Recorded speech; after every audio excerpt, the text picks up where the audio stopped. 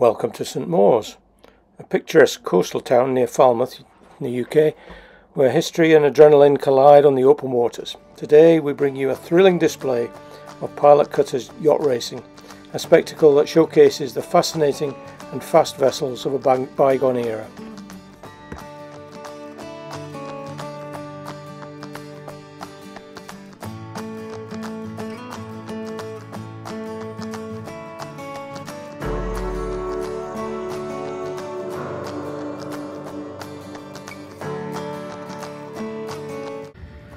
The wind's died right away now.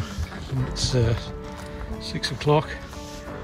We're surrounded from early in the day with pilot cutters. We've got 3 this side, and another 3 here, 2 there, and a grey one over there, and then this is an old pilot cutter style boat as well. Pilot cutters hold a significant place in maritime history in the UK. These remarkable vessels were originally developed during the 18th and 19th centuries for pilotage duty, guiding large ships safely into harbours and manoeuvring through treacherous coastal waters. Their speed and agility were vital in ensuring the safe passage of such valuable cargo.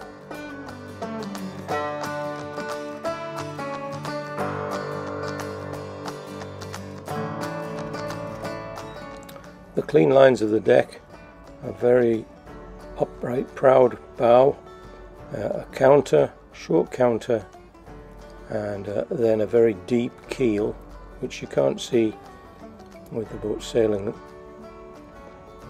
A rudder, small rudder at the end of a long keel, and there's the waterline. The boat has a shorter mast, and then an upper mast which is attached using rigging systems, main boom, and a bowsprit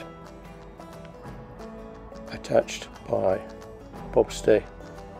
So the boat has what's called a gaff, so it's a second spar above the boom, which is hoisted to this sort of height, and attached to that is the main sail, pulled up to there, and then above that is a topmast and another sail, a top mainsail is added in there. It has no spars on it, it's attached at the 3 corners, and on the bow is a jib, which generally doesn't go beyond the mast. On the bowsprit, in lighter winds or when they're adding extra speed, is another jib, which is used probably more likely downwind. Under the water, all this area stops the boat going sideways under the pressure of the wind.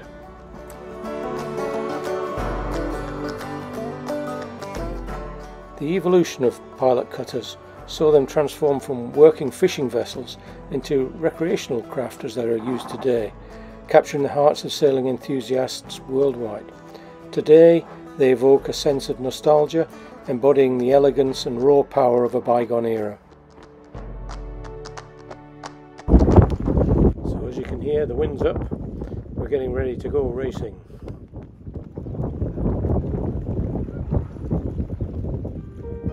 As we witness these pilot cutters racing in St Mawes, their sails billowing with the force of the wind, it's clear that the thrill of competition endures. These vessels, designed to combine speed and stability, exhibit remarkable performance even by modern standards.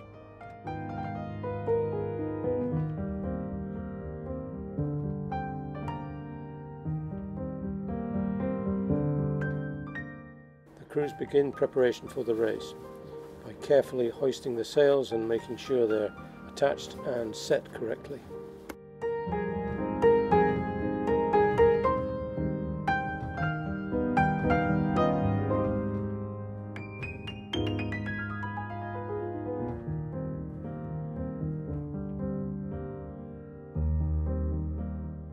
Hoisting the mainsail is no menial task, it required a lot of effort. These boats would have been sailed by just 2 people, plus the pilot who left the vessel to guide the other incoming vessel ashore. So one man and an apprentice.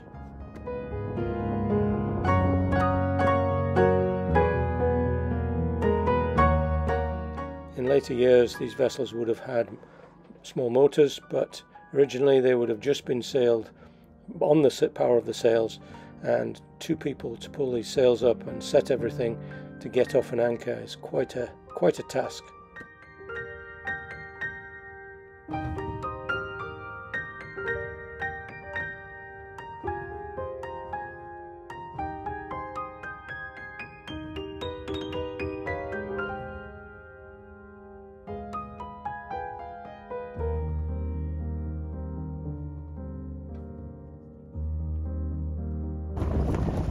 Yeah, main topsail's flapping about a bit. Needs to get that up a bit more. There it goes, nearly there now. Quite a big area of sail. I think he's just about there.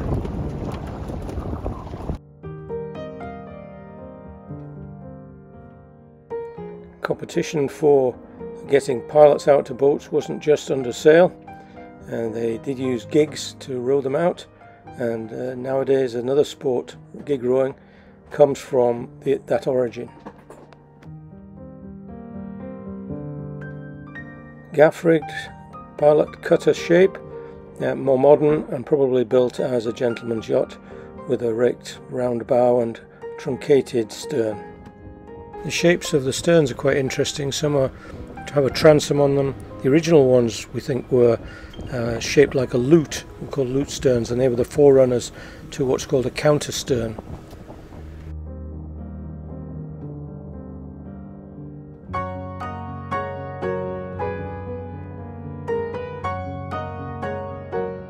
Once the mainsail's set, then the topsail is hoisted from the top of the topsail mast, and the 3 corners of it are tightened until it forms a complete mainsail.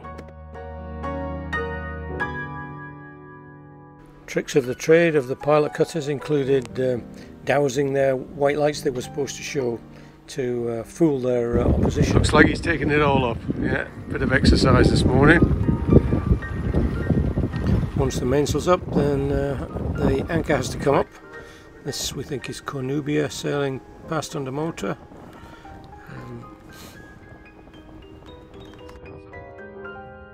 Well, you don't often see 4 Bristol pilot cutters in a row like that.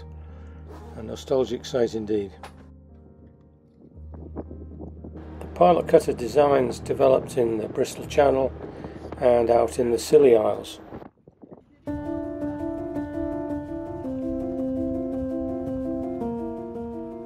The pilot cutters were eventually superseded by steam-powered vessels, which were faster and more efficient and could sail directly into the wind, which the pilot cutters obviously couldn't. Of the pilot cutters, there are 18 originals which we believe have survived, and of those we think we saw about 5 or 6 of those vessels racing in St Mawes. They included Cornubia, Dolphin, Kindly Light, Mascot and Olga, and another vessel called Polly Agatha, which we think is an original as well.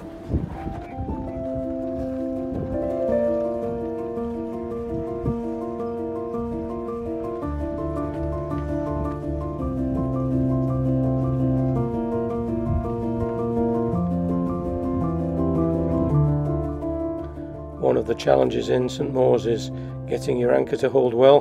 There's lots of weed on the bed of the sea, and getting a good grip requires quite a bit of skill.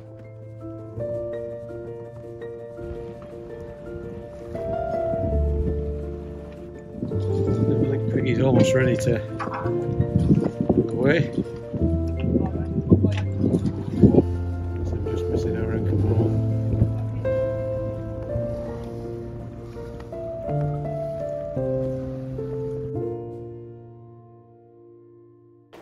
The vessels are constructed on oak frames with an elm keel, pitch pine keel, an inner keel, and the interiors were very basic with basic pitch pine.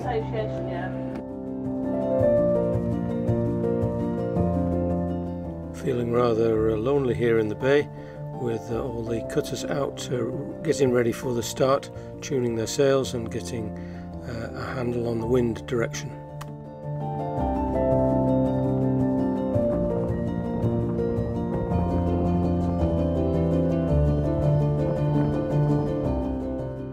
Speed was profit, so minimum cruise.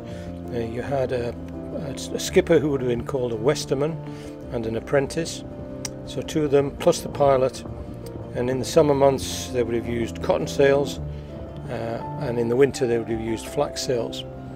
The design of the boats included some quite novel innovations which are now used on racing yachts, including roller reefing of the headsails and the mainsail, which was rolled to reduce the size of the mainsail to in effect reef the sail.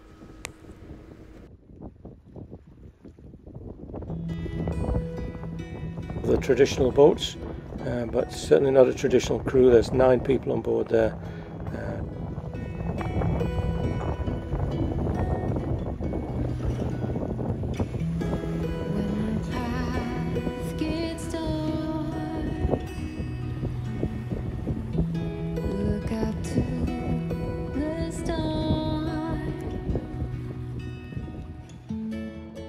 Following being close to the wind, this vessel is tacking, so he pushes his nose through the wind and then pulls the sails in on the opposite side. You can see the crew working to get that jib under control, and now it's set and she's off. Look how quickly she accelerates.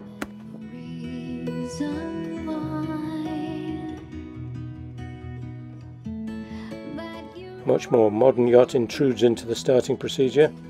Be interesting to see the differences between a modern yacht hull shape and one of the classics.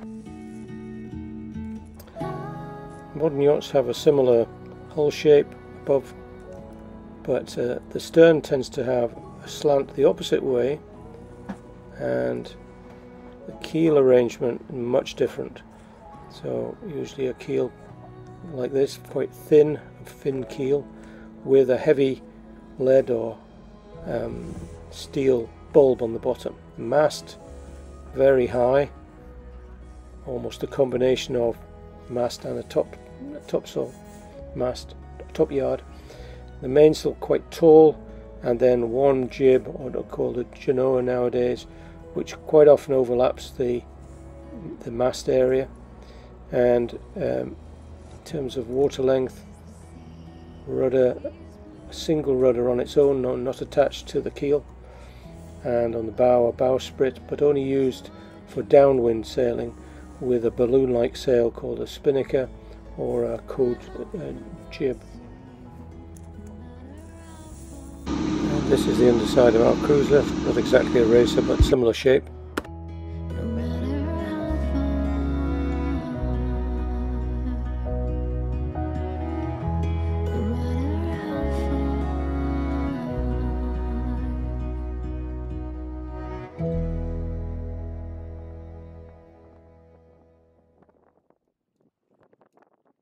So what stops these graceful craft tipping over at the pressure of the wind? The cutters have an hourglass shape with a heavy keel, lead usually, and then in the bilges they would have had probably concrete or something solid like that, and then maybe additional ballast might have been lead bars, or more often lead shot or steel bars. There would have been a floor, and then the hold of the original boats would of course have been for fish. So you had your fish in your hold, and if you caught more fish, then you needed to have a little bit more waterline to carry the load. So here we have another pile of fish, and of course the vessel would have gone deeper in the water and supported that. So modern yachts have much more of a dish shape, and then the fin keel with the bulb on the bottom, and the things helping the boat stay upright from the pressure of the wind in the sails would have been the lead keel. So sitting with no wind, she would have been upright, and then once she's heeled over under the pressure of the wind, that sort of shape, and the keel would have been at an angle. The weight of the keel attempts to bring the boat upright again. And of course the additional of the poor old crewman on the weather rail with his feet over the side, hanging on for grim death, is another source of weight that keeps a modern racing boat upright.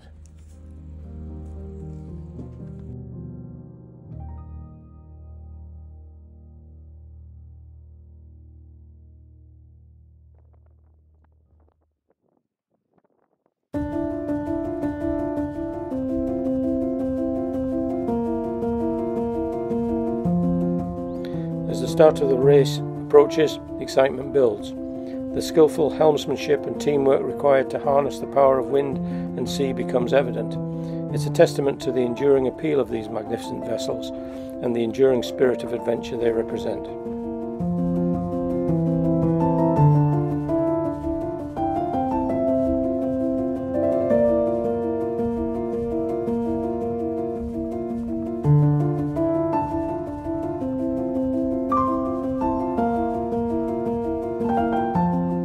Cutter moving at speed through the anchorage, very skillful helmsmanship required to do this.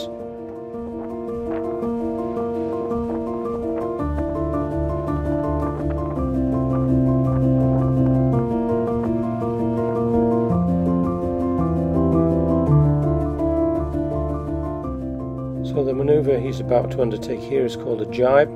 So the mainsail, the back of the boat is going through the wind, and the sail is pulled in tight to stop it crashing across, and as the wind comes across the back of the boat, the mainsail swings across. Everybody ducks to make sure you don't get your head hit with that piece of timber, and the boat then pulls in sails and quickly accelerates. You can see how fast the boat is.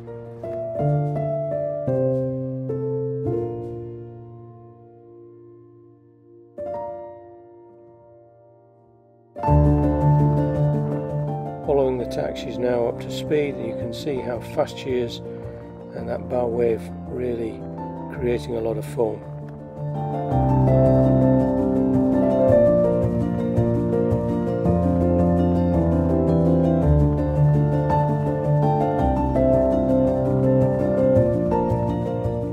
And a tip of the hat to Bygone Eras, the Austin Healey themed motor cruiser intervenes in the start and follows them out.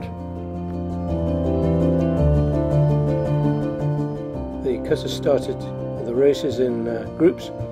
Some of these would have been original vessels, and others would have been reproductions.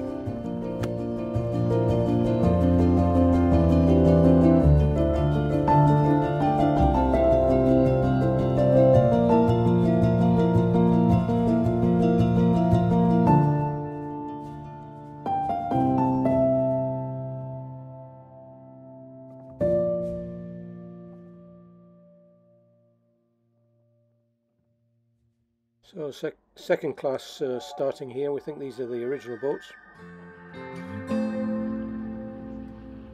So we're on a bit of a mission.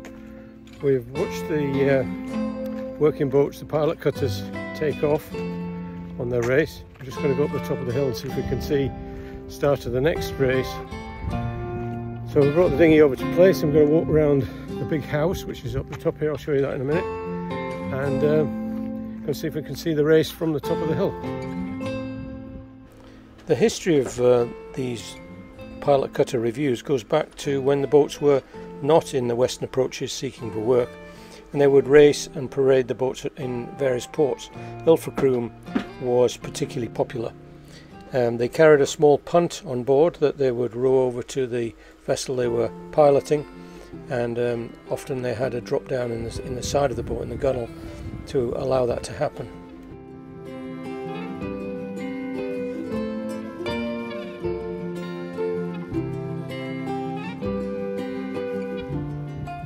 And a sight not seen very often, so many pilot cutters in a row in St Mawes. A fantastic sight. And having reviewed the pilot cutters from on top of the hill, Mary takes us skillfully back across the Bay of St Mawes to review the cutters in the bay.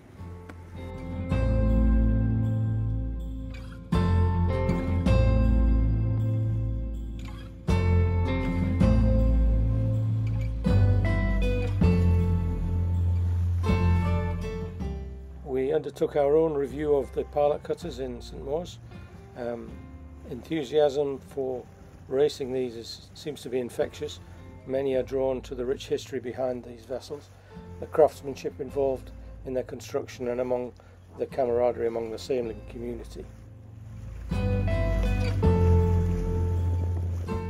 close-up of the cutters reveals all the rigging and all the little features, such this one has a jolly boat on board to get them off and on. Sails being checked and tuned for the afternoon's race.